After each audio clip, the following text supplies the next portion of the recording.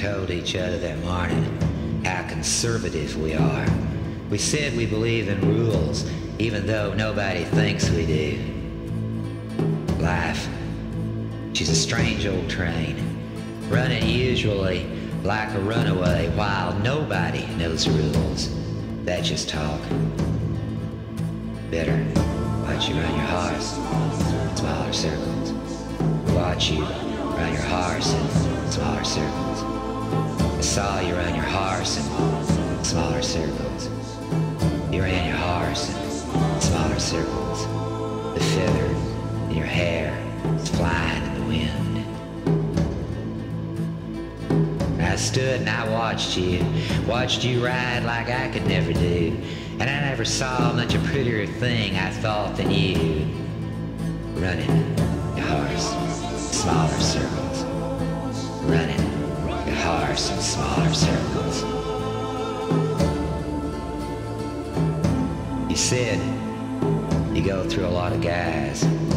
I can't say I was too surprised, baby. I got eyes.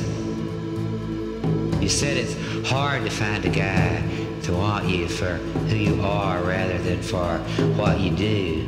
I don't know, I see much difference in the two. I saw you run your horse in smaller circles. Saw you run your horse in smaller circles. I knew when I first saw you all those years ago that I expected then I'd get to know you a whole lot better. We run the same circles. We run the same circles. I used to ride more wide, but we love most the people we resemble most, and I look at you almost like I'm looking in a mirror. So now you're gone to Mexico. God knows where you'll go in all the years to come. I don't know if you'll remember me, but I don't see how you could help but see when you look into your mirror me, running forever, my dream horse in smaller circles.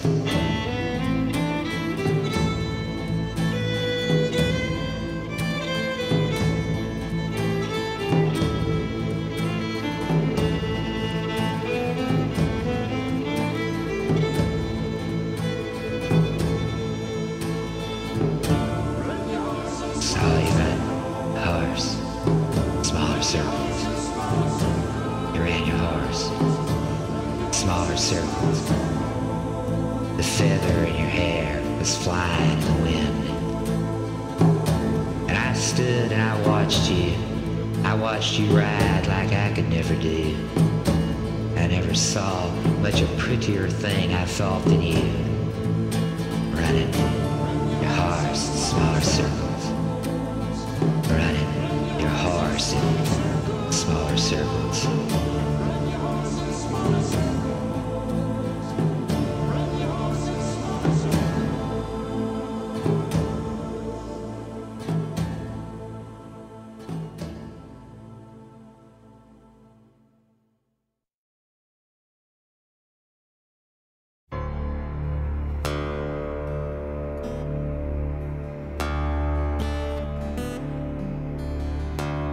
Called Andrew Gray and the Ghost.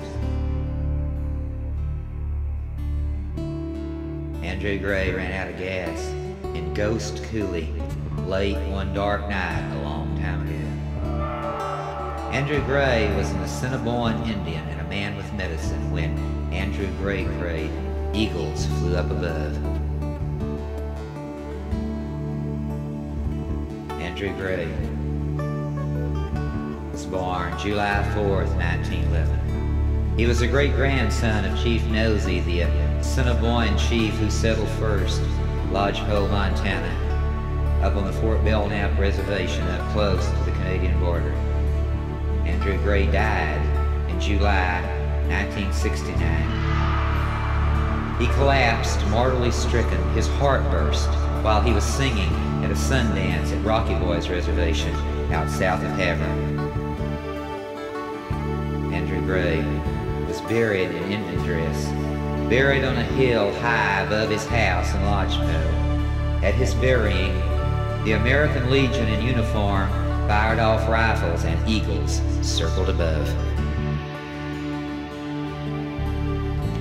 Only a month before, on Memorial Day, Andrew Gray prayed at his family cemetery on another hill out toward Big Worm. He prayed in Indian and he prayed in English, and his family put plates of food on his relatives' graves, and eagles circled up above.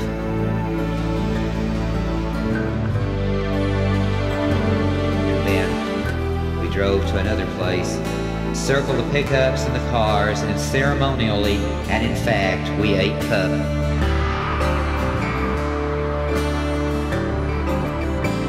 Andrew Gray had a steel gray flat top.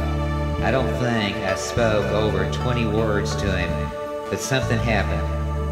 His family became my family, still is, up in Lodgepole, Montana, where, right now, the wind is blowing hard from the west, where sweetgrass is waving in the wind.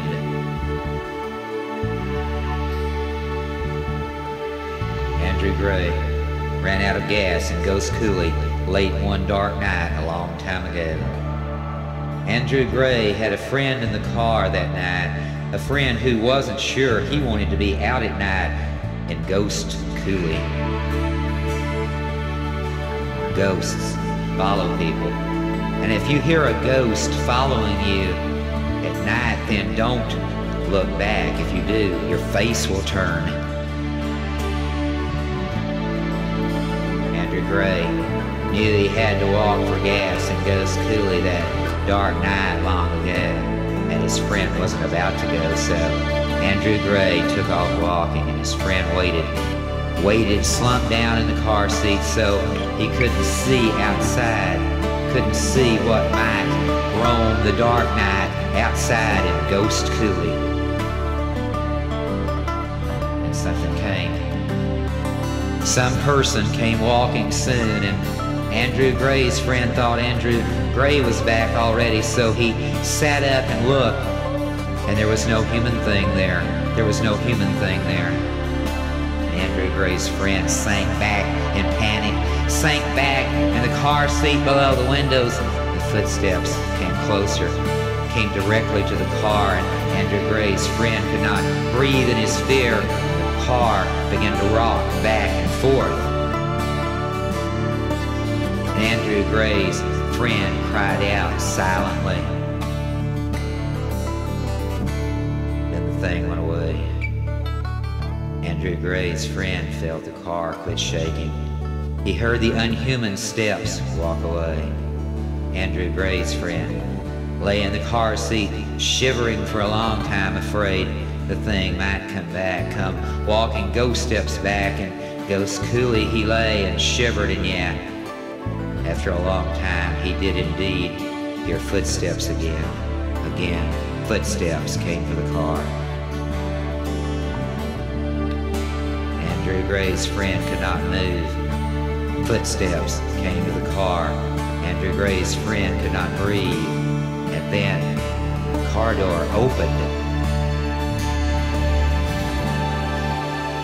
"So are you asleep, Andrew Gray?" asked his friend. It was Andrew Gray with a can of gas. "Did you see it?" Andrew Gray's friend asked Andrew Gray. "Did you hear it? Did that ghost come after you?" Andrew Gray poured gas in his gas tank on a long ago dark night at Ghost Coulee. Andrew Gray said, "Yeah, I heard it." Andrew Gray said, "It come after me." Andrew Gray said, "I said, if you're a ghost here, then you must be a relative of mine." Andrew Gray said, "I said, why would my relative want to hurt me?" Andrew Gray said, "I said, why don't you help me?" Andrew Gray said, I gave him a cigarette. Andrew Gray said, "It helped me get this can of gas."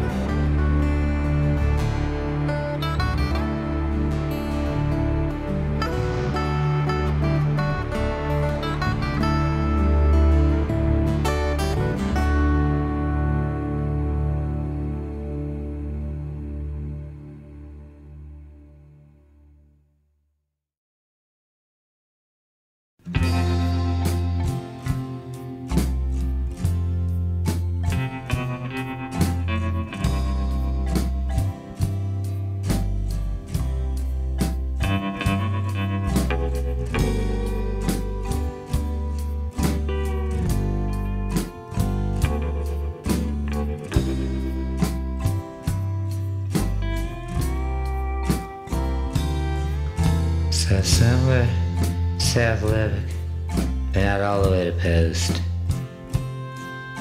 She took the wheel one night so I could sleep.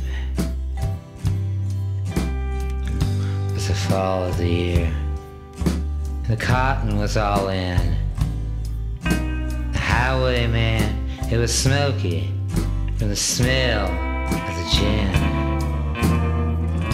Night, driving down them plains, she could smell them burning burrs.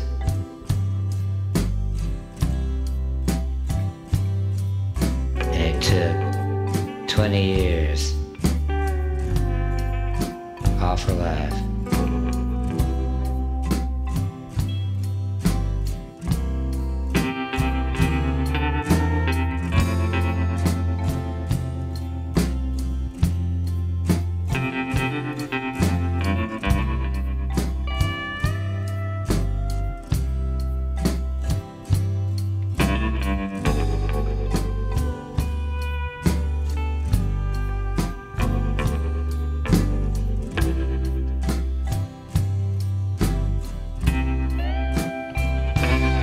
She was just a kid again.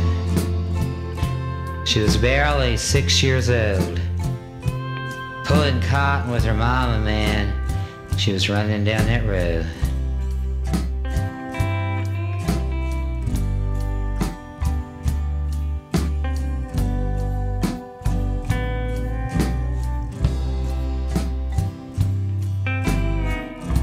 First, she pulled in a bucket to help fill her mama's sack.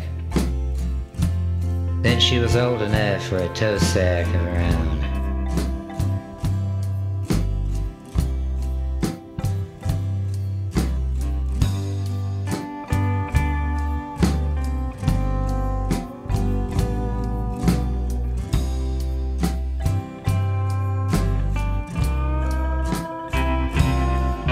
In the fall of '56, she was in the 3rd grade.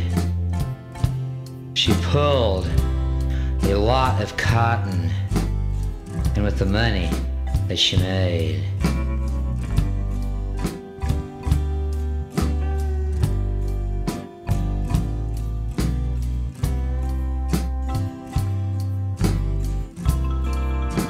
that fall, she bought her first new coat, the first one from the store.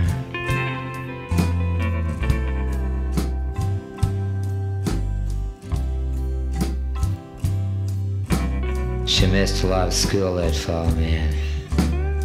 And man, she pulled a whole lot of cotton.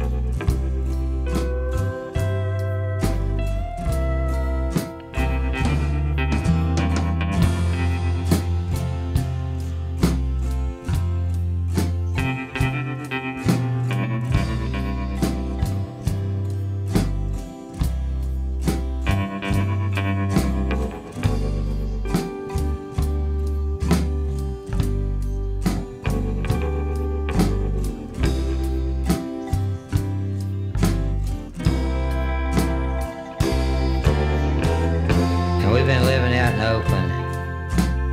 We've been drinking across the bay.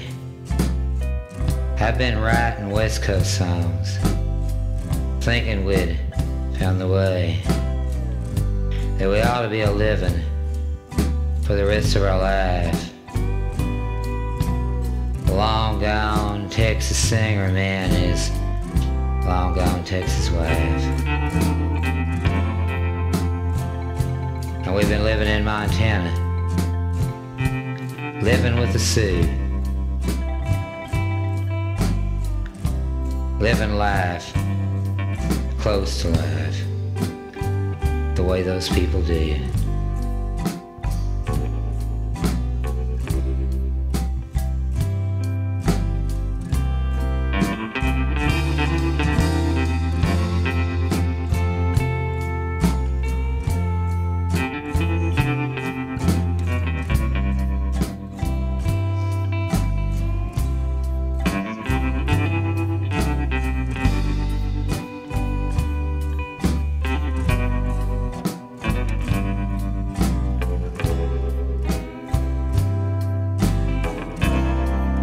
And she told me that she thought it was time to go on home.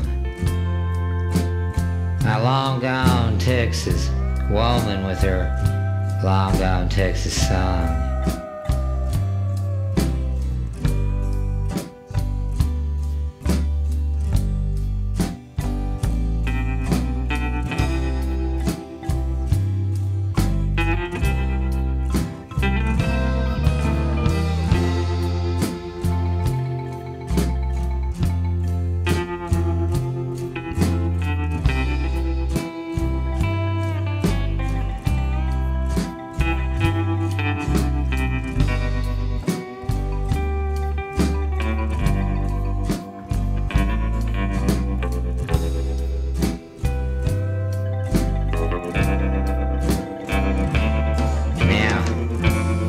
While she's driving home, she remembers cold nights with her mama and the kids huddled close together,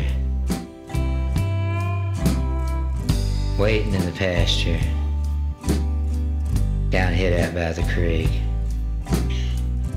waiting shivering cold till her daddy go to sleep. And they'd find him back there in that tin roof little house with the windows broken out by his whiskey bottles.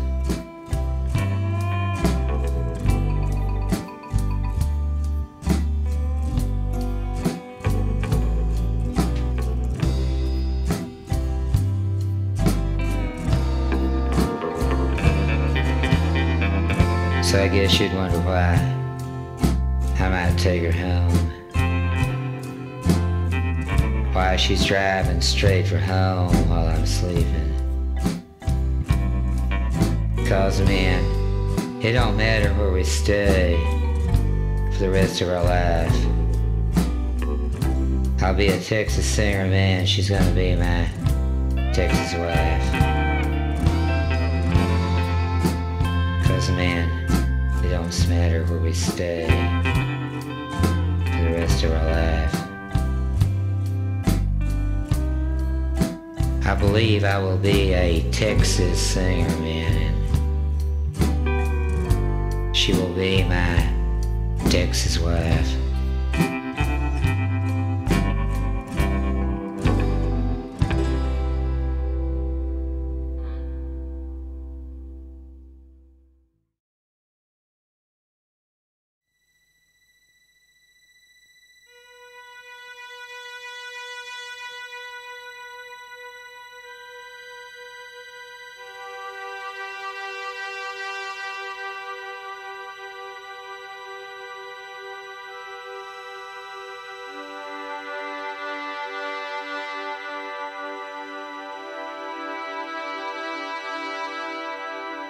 Saw him walk off the ship. He was a strong man and young, younger than me. His hair was deep, dark red and long, braided down his back. I knew him of all the travelers.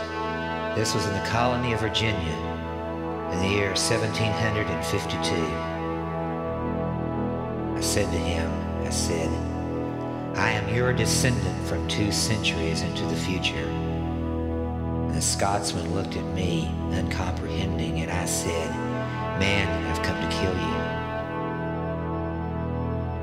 And then the Scotsman knew me. Saw his blood after all in my veins. My God, he said, you cannot kill me, he said. I am your ancestor, he said. Without me, you cannot be. I said, I must. I said I must stop the thing that you will become. I said I must stop the thing that I myself might become. Scotsman said, my God, he said, I'm a good man, he said. He said, I'll marry a good woman, he said. We will found a dynasty of good Presbyterian Scots-Americans, he said. He said, we will love and help our brothers, he said. We will bring God to this dark and godless place, the Scotsman said. We'll bring good Scots sense to build a rich and bountiful place in this wilderness. But then the Scotsman saw the bow, the wood and horn-bound bow. He saw the stone-tipped arrow, the black obsidian-tipped arrow. And I said to the Scotsman, I said, I will kill you now.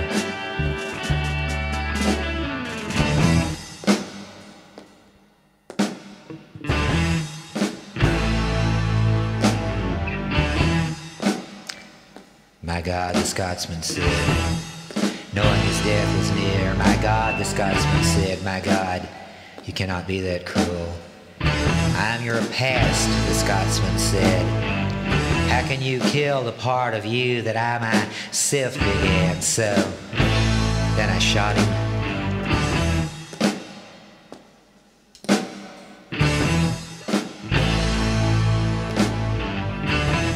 The arrow penetrated the upper half of the Scotsman's heart. The black obsidian point, driven by wood and horn, went all the way to the Scotsman's body, and he looked at me in pain and in confusion, and blood slowly started dripping from the corners of his mouth, and then dripping from his nose, and then the Scotsman let go, and the Scotsman died. I had his long, deep, dark red hair in one hand, and I had my knife in my other hand.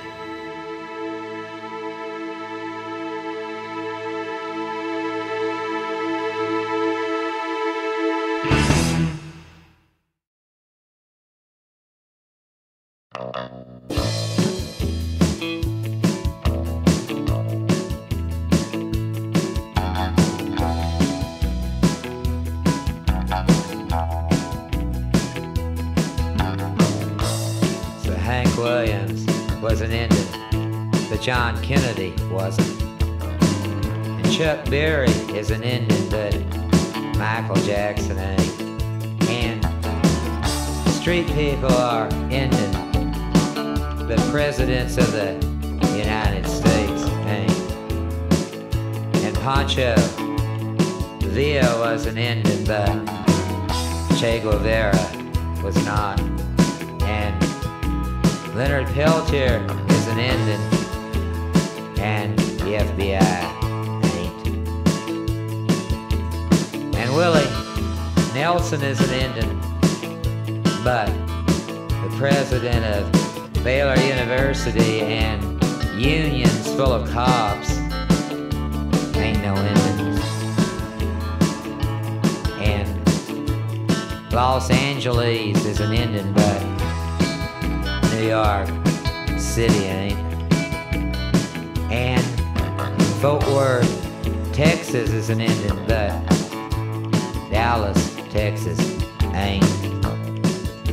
And Africa is an Indian, but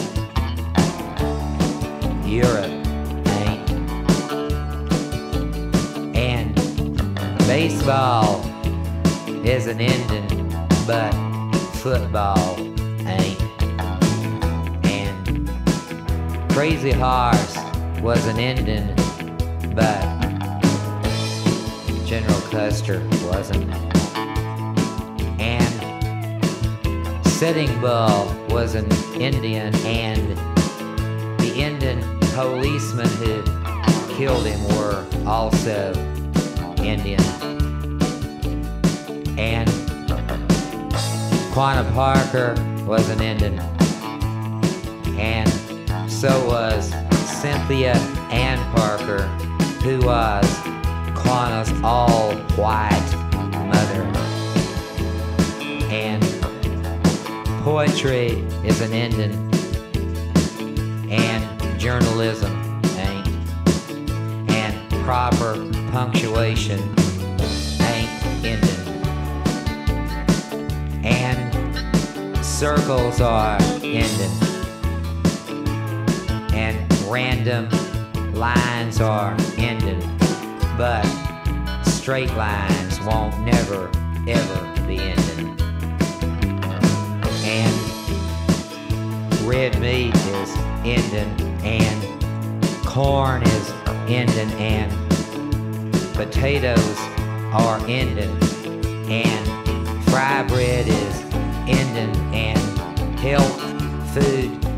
stores try hard to be ending, and living is ending, but expecting to live forever ain't ending.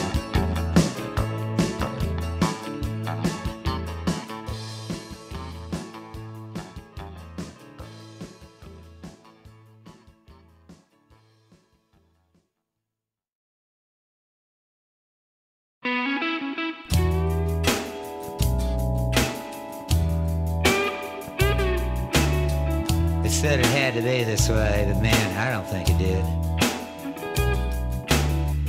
There was a time when things were not decided which way things might go.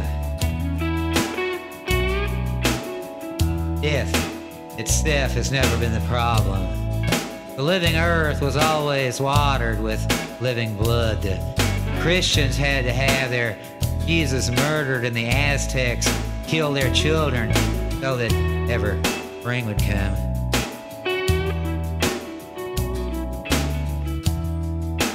Neither the earth nor all this universe ever offered free rides.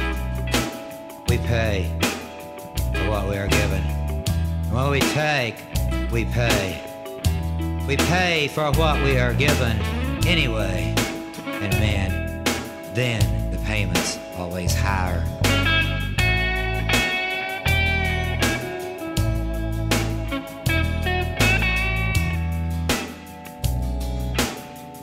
That's why our lives are filled with empty, and our deaths make no sense.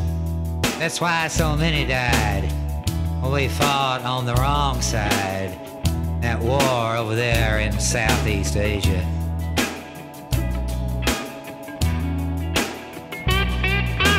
That's why acid falls as rain, and water turns to poison. That's why cancer eats our bodies. That's why we shoot each other for no reason.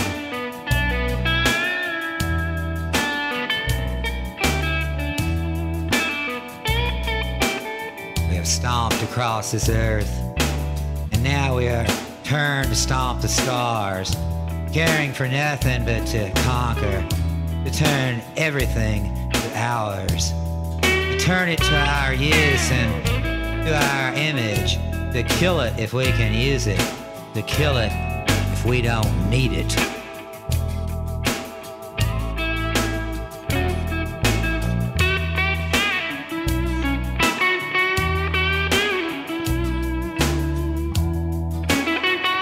It didn't have to be this way. There was a time, I know, not really that long ago, when no one yet could know which way things was gonna go.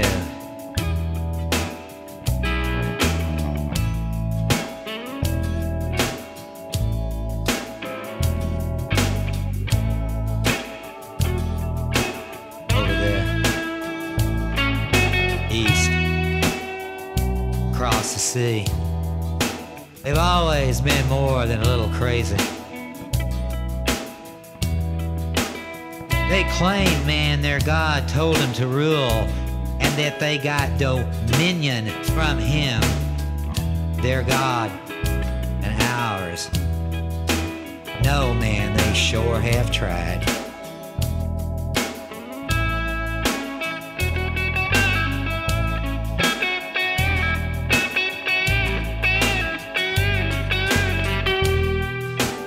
They had a second chance.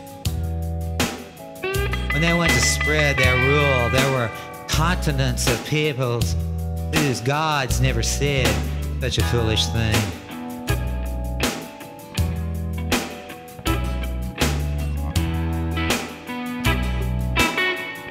They say it has to be this way. They say the time has shown which gods have won.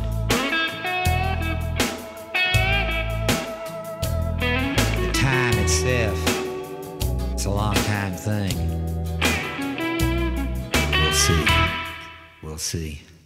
We'll see. We'll see.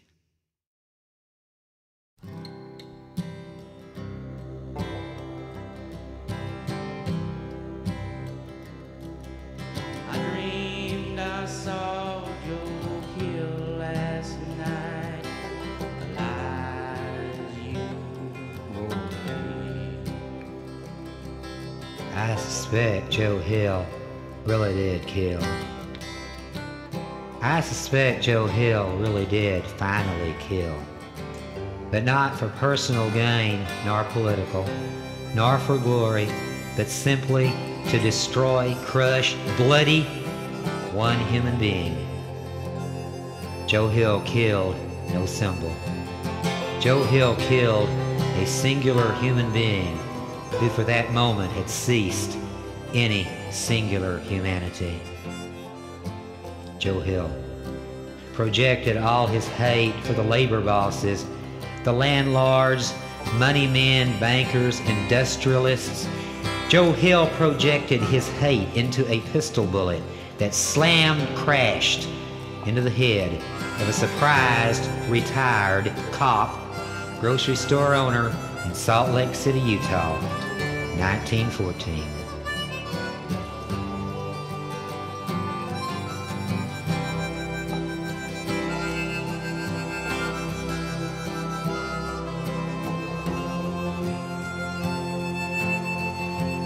I was at the State Fair of Texas one time on a warm afternoon, and I was sitting drinking vodka in the sunlight when the Marines come marching, band playing. Old glory World War II patriotism, the Marines come marching. Their spit shine shoes was clicking on the pavement, so I got up and I walked with them, in front of them, out of step, too close, and I think they noticed I was not holding my hand over my heart when Old Glory passed. So, the Marine closest to me, the Marine I was laughing at, he took charge of the situation, and without moving his fine, young American face, he said to me, from between clenched teeth, he said, "Freeze!" Said it just like that. Just like a television cop or a real cop. And man, I remembered such fine young American servicemen from 15 years before, from my own college ROTC marching when I myself was going to be an officer in the service of my country. I remembered, and I knew well enough. Those soldiers' major crime is always ignorance. Soldiers are not evil. Almost always they are ignorant. But yeah, then, man, nevertheless, right then, oh yeah, I could gladly have seen my own pistol shot crash into that fine young American face and carry my own hatred for the landlords and bankers, the political enslavers and the economic imperialists, with all my feelings for the Spanish Christians and what they did to the Coppermine Apaches, with all my feelings for the European sufferings of these two American continents, with all my feelings for the things done to this whole living earth, with all my feelings for the bankers, landlords, industrialists, Christians, communists, and every wearer of any uniform on this whole living earth, then, man, I could gladly have shot that kid full in the face and watched with glee the bashed bone, the splattered brain, the snot, the cartilage, the pulped flesh soil the front of his ugly United States Marine uniform.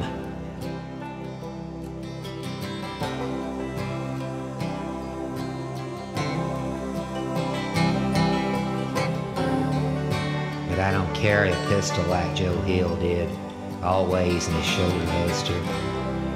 And if I had killed that kid, then, after the adrenaline hate had blown apart his flesh-meat head, then there would only have been one more poor dead kid lying on the concrete, the State Fair of Texas, and I would have been left like Joe Hill was left in the silence of his Mormon jail cell. I would have been left to judge whether or not my act had broken any of my chains. And man, I can't answer for Joe Hill's chains or my own chains, because I didn't kill the poor kid, and I don't expect I ever will kill.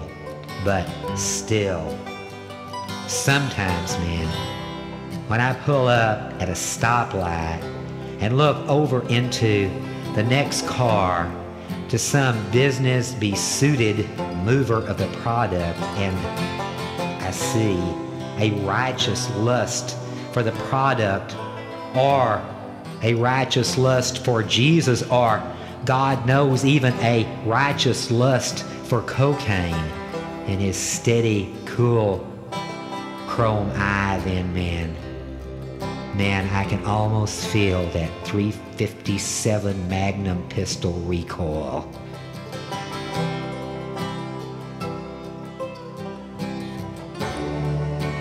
And I know I'd only have one more ignorant pawn of a corpse on my hands, but man, sometimes I do dream about Joe Hill. And when I dream that he is me.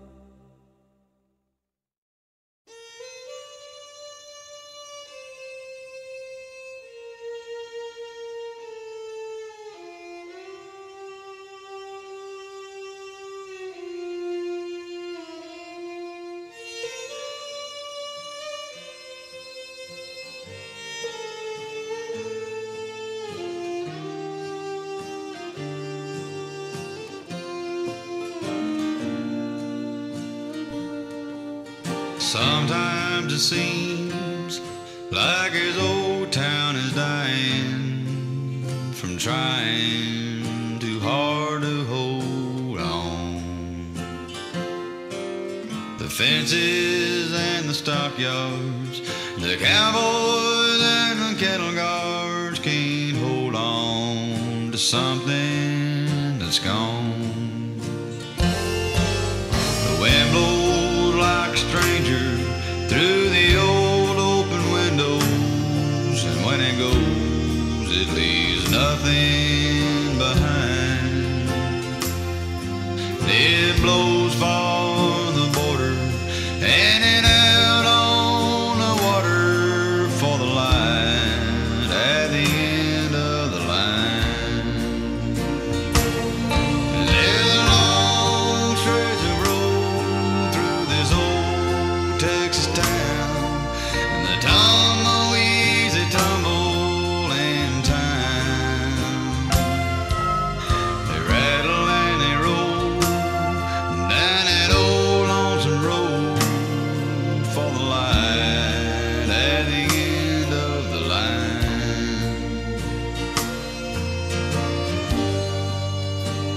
So man, Willie worked for 50 years in those Texas corner cafes.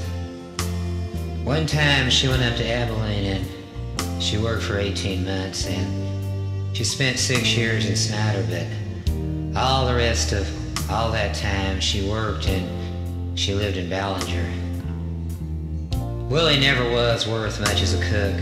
Her mama never taught her how to cook, so Willie waited tables, and sometimes she took the money.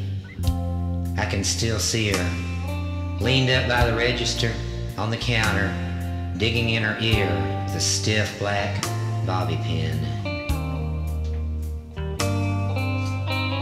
She wore way too much makeup. Her cheeks were nearly flaming. She dyed her hair jet black. Willie must have been all of 5 feet tall, and I doubt she could have weighed more than 80 pounds. She must have been near 70 years old the first time I remember her. Willie was almost my kinfolks. Her sister, Sandra, married my great-uncle Clay, and they lived out in the oil fields out at Forsan, where the sulfur from the wells makes the air smell like rotten eggs. Clay was a horsebreaker, and they say a good one. He and Billy Tabor broke in one summer more green horses than anybody else still has out in Glasscock County. But Willie, she never married. She spent her life in corner cafes, serving coffee to cowboys and leaning up on her elbow on the counter.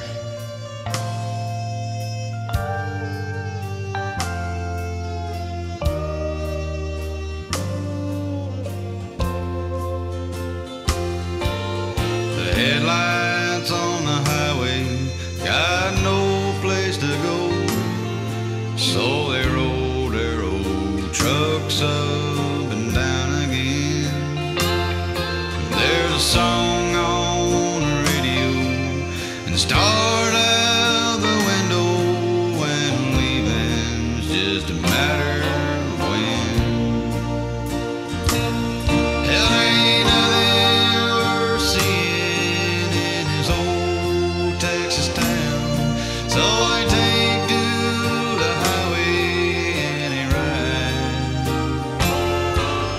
They saddle up and roll down that old lonesome road for the light at the end of the line.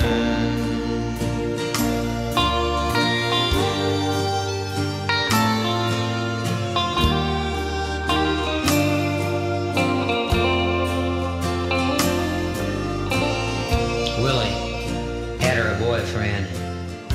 He was tall and he was ancient. He always wore a suit when he come to the cafe. I used to see him there.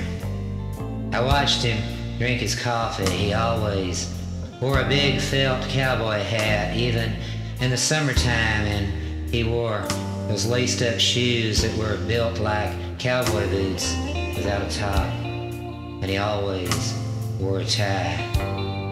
His face was a texture of wrinkles, and I made jokes to Judy while we sat in a booth at the back eating chicken fried steaks. I'd say, "There's that old boy again who punched all them cows up on the Powder River in 1912, and you know, white man, he just might have done that."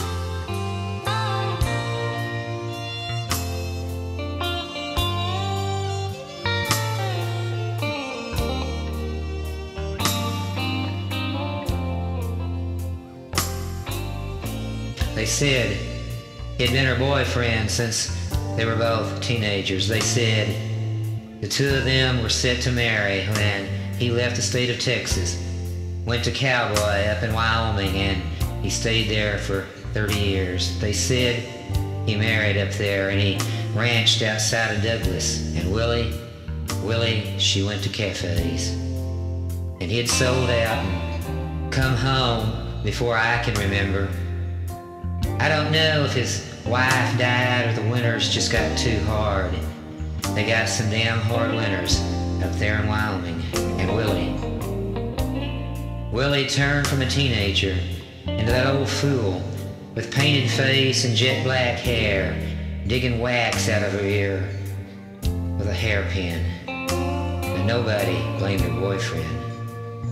In fact, they kind of thought he was some kind of hero to come home and try again after 30 years up in Wyoming. There's a long stretch of road through this old Texas town, and the tumbleweeds that tumble in time.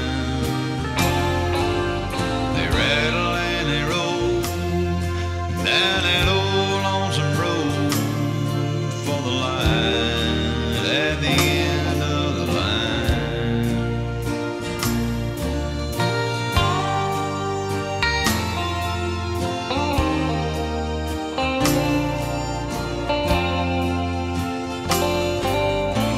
And Willie, she took tuberculosis, and that ended her cafe days. And I was gone from home to college when my mama called and told me Willie had died. Died in her room in that old rock hotel by the railroad in Ballinger. It was the coldest of January. There was snow on the ground, and they said they found Willie on the floor by the stove, one of those old black heaters with an asbestos back. And they said Willie was naked. And I was struck near hysterical. I couldn't sleep at night. Time came falling down on me.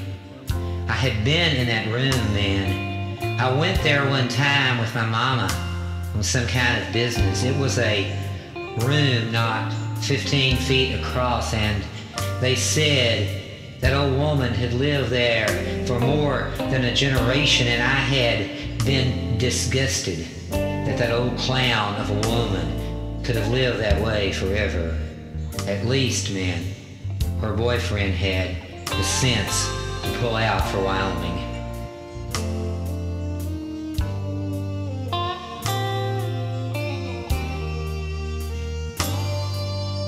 But now, I had myself a vision. I saw Willie dying. I saw Willie in her bed in dark winter morning, long before sunrise. I saw Willie dressed in heavy nightgown covered up with many blankets. And I heard her start the coughing, trying to find her breath again. And I saw her shiver from the cold that came now from deep inside her. I saw her get up from the bed to go and light that old heater. I saw her squat before it, the flame not a foot away. I saw her squat by the stove, her arms around her knees. I saw her body start to die from the coughing, and now from the time. And I saw her stand up and pull the nightgown off her shoulders, let it drop to the floor while she tried one last time to find her body. And I saw her rub the palms of her hands across her flesh, what there was left of it, stretched and sagged across her bones. And man, I tried to imagine what she was thinking. I tried to put my words into her mind. I tried to write about it, and I don't know why I even cared. I mean, man, she was just an old painted woman who lived and died in West Texas, serving coffee to cowboys and picking wax out of her ear with a stiff black bobby pin while she leaned on her elbow on the counter. This old town is like a woman that's weathered and widowed and wishing for something to hold. There's a light in her mind that she's been looking to find, and it shines